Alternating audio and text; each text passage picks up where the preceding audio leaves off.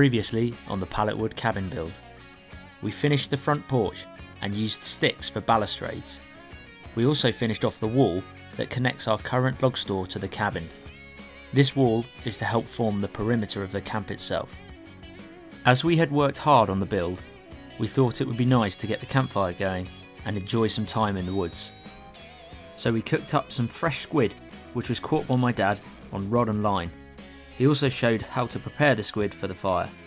As it is now winter time and the days are getting colder, we decided to warm ourselves up with some mulled wine heated over the fire. With darkness approaching, we finished the remaining touches for the front porch.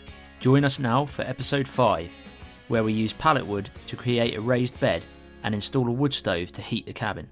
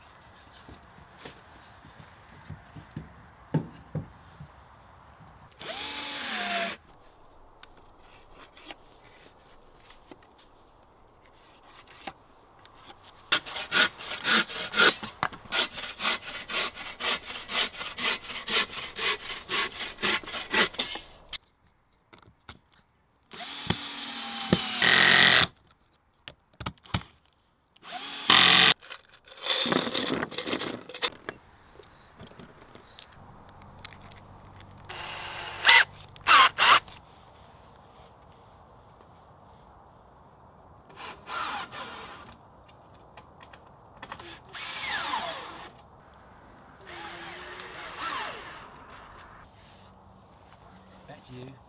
Stop.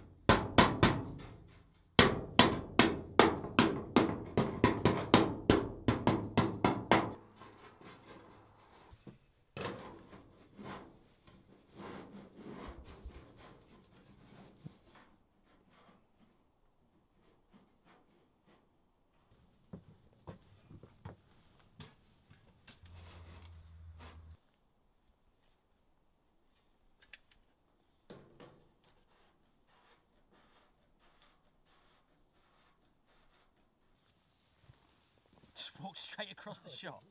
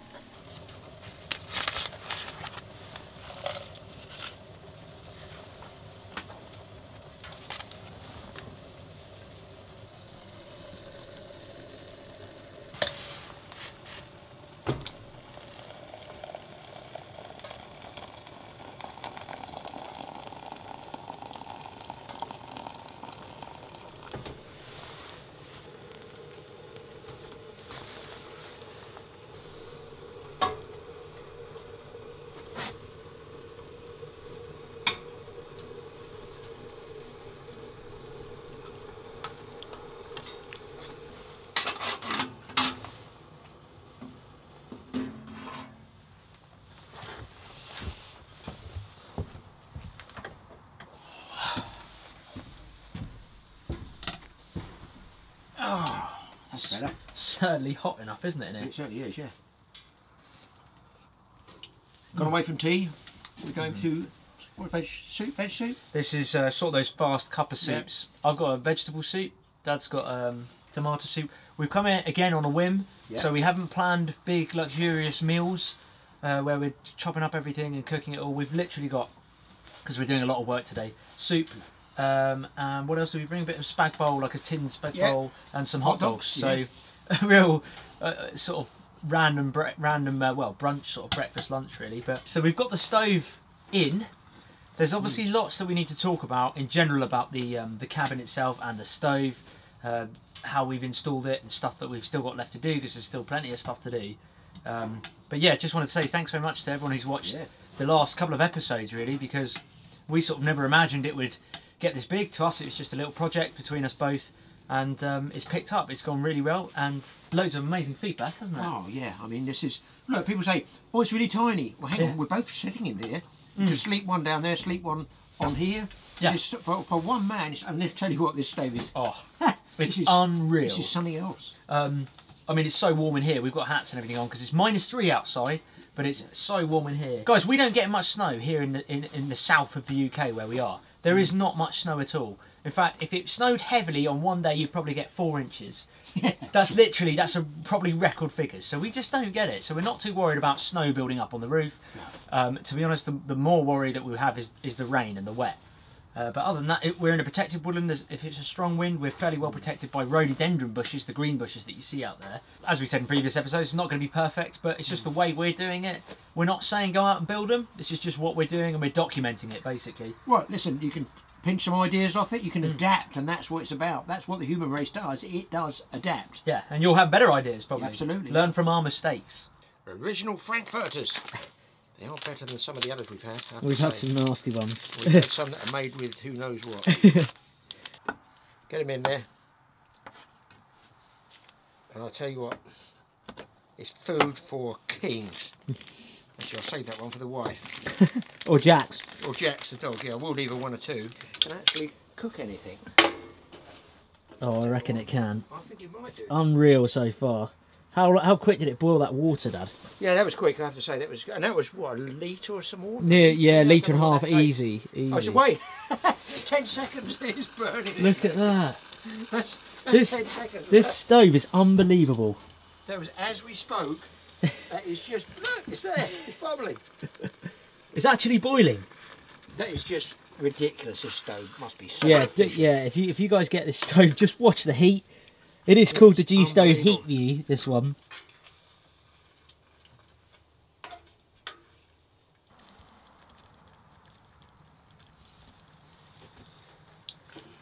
Well, there we go. It's all done in there. Steaming away. It's steaming away. We've actually shut the door, haven't we? Yeah. Just see how warm it is. It's unbelievably warm. 5 minutes is warming up. We've shut the door, yeah, on the cabin. It's got that sauna effect in here, I think. It's got a good rack on the side as well. I do like that rack idea, that when it gets really hot and stuff starts bubbling, you can pull it off. And it's cold. The rails are cold. Yeah. The blue plates are back. Right. You know what's coming. You know what's coming. We joked about this. You say tomato and I say tomato. How come in England we call it pasta, and American they call it pasta? Why is that? Why? Tell us why it is. We do have some different sayings, don't we? It does, yeah, same thing. But pasta and pasta. Which one's right, guys? Look at this, look at this. Have you got a knife? I have a knife. Oh, it's steaming. I know it's hot in here. Shut that door. We're going to try in future episodes and bring a thermometer. Put a thermometer outside so we can give you the outside temperature. Put a thermometer in here, and actually, then you can get a good idea of how warm it is. Well, you can tell now because the window's steaming out. Yeah. We keep going around turning the thermostat down in the winter. Wife and kids go around turning it up. Do you get that? That the man's in control of the family thermostat. So, our wonderful heater is still very hot there. It's burning out here. We've opened the damper here. Plenty of air in there, so it's burning out. Just so you know, these are absolutely cold. Always are. Even no matter how hot I've had that, they're always cold. They're always cold, so you move those. The legs are always cold as well, so obviously the heat goes upwards. Funnel's hot. up there, and the top is hot. So just let that cool down if you do want to dismantle it. I just unclip it from the top bit, take it away, put it in your knapsack, you know, in the bag it comes with, the carrying bag. But man alive, if Mike doesn't take it home, I will. Okay, people have been asking about how we make the bed. Well, obviously because Watcher's making it, but I've used absolutely everything is pallet wood, even down to these wide ones here, which I was really grateful to find. We had found a 10-foot long pallet that somebody had an engineering piece of work delivered on, so it's specifically made, so we're dead lucky there. So I've got that as panels, and on the back here, these are legs off an old chest of drawers, just to give it a little bit of sort of homely look about it. I made a headboard up there out of a piece of hardboard down the back there. These we're nailing down. That's just regular pallet wood. Try and get it all the same, but I've got a thicker pallet wood up here because that's where the most of the body weight will go. Just so people know, because they've been asking us about it. I tell you, it's in inches. It's about 7 feet, 7.5, about 7'10" long, and the width, so they know, is just under 5 feet. Okay, 60 inches, just a tad under 5 feet. So I thought I'm allowing for my 3 panels here, because don't forget with the pallet you're geared by the pallet width you're cutting out.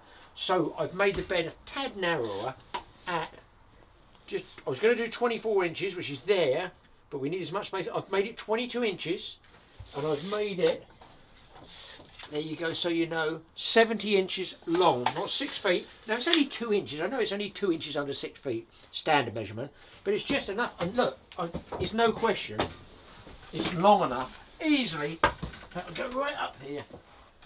You can sleep here, no problem. Not if you're 7'11", obviously. Your legs would be out the door.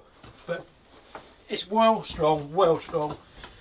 The supports I've made are from a pallet that was 4x2. Here you go. Just a tad over 4x2. Good supports there. I've got a support across the bottom here. Again, all pallet wood. I've used bolts to go through here to make the ledge that these slats, you know, I can show you there, we've got to put some of these down with extra nails. We actually ran out of nails. That's made a lip for it to rest on like that, so we're going to tack those down. But here I used coach screws. Didn't cost me anything. I had them left over from I must have had them 15 years, and I thought I'll use a coach screw rather than a coach bolt, and it bites in well. The only downside is with these feet upside down, this one we decided to take off, well, about 5 times. Yeah. Because every time we come for, yeah, we knock it. The others are fine on the inside, so that one is a spare one. That one we just leave blank like that. And in here we've got a cupboard, stroke kitchen area. Bookshelf as well, everything. Well, you put books in there, you put your tools up there, knives up there. And down here I've left a bit deeper there. All I've done is make this from pallets specifically to the measurement here and to the edge of the door there, so that you don't catch it on the way out. And then what Mike can do, we're going to have an outdoor log store, but also, do you want to go outside at 2 o'clock in the morning if you do get cold? No, we're going to stack some logs in here as well, and we've actually been sawing them up. So he'll have a little inside log store there, and he can put what he wants on all these shelves all the way up here. Now, I was actually going to make the bed. I said to Mike, we'll put it down on the floor, and he said, why not bring it up and raise it on these legs and give yourself, look, under there, that is 14 inches by nearly, well, just under 6 feet, about probably 5'6" of storage. They've got all their tools under here at the moment, but we're going to make stuff to go under there in boxes, maybe a shoe rack, something like that, somewhere for your tools, somewhere for your cooking utensils. Look, there's so much you can do in here, and we've got other plans down this end and on the side, but that's in another episode. The other thing we're going to do, this is not even warm down here. We're going to put a piece of metal there and a tin plate, and we wonder about, this is no heat here at all, or this back wall, but we wonder if we put, say, a piece of tin there and there, I suppose it's sort of safety, but we don't need it. It's a sealed unit, isn't it? But we're thinking it might also reflect the heat back in as well, so nothing is wasted heat-wise. That's what we're thinking. Again, another project. So all we've got to do now we know that the stove is actually working, going to seal around the top. This is just a test run, guys, just a test run. So that will be sealed up so no rain gets in there at all. And talking of sealing up, the odd gaps we've got here, you probably see the daylight there, and in the top ridges of the roof, we're going to be chinking those, blocking them up. Either moss if you want to be all au natural, or my thinking is it's got to be free and efficient. What about insulating pipe cut into sections and pushed into there. I think that might be a good way of doing it. But this smaller gap, chink out with maybe, I've got a tube somewhere of that expanding foam. And I figure if we run down those cracks, it expands, you get your bushcraft knife and you strip it off, job done. Okay, so up here, what we did notice is this is hot. It's still, well, I can just touch it now, it's cooling off. That gets very hot, obviously. But we're amazed that the tin round here doesn't. And then what we're going to do is seal all around this edge, hammer those edges flat, and run some sealant. You can get some heat resistant sealant around there like you have in proper log burners at home, and get that all sealed up. And then if you want to take these bits off, you can take these bits home and just leave one piece of the stack probably there, and we'll put a cap over it so the rain doesn't get in there. So when you come back, all you do is put the tube on, put the stove inside. As we say in England, Bob's your uncle. The wife's locked me up. She said I was supposed to do the washing up, do the washing, do the ironing and mow the lawn. I said, no. Now I'm locked in here. Somebody let me out, please. Actually, we're making the veranda piece today. We don't know if it's a porch or a veranda. You guys tell us what the difference is. Anyway, nice and solid. Just going to finish the other side. We might even put a step down here, but we're losing light.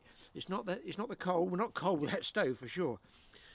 It's just losing camera light and it doesn't look so good, so we want to try and make stuff good, you know, looking good for you guys to watch.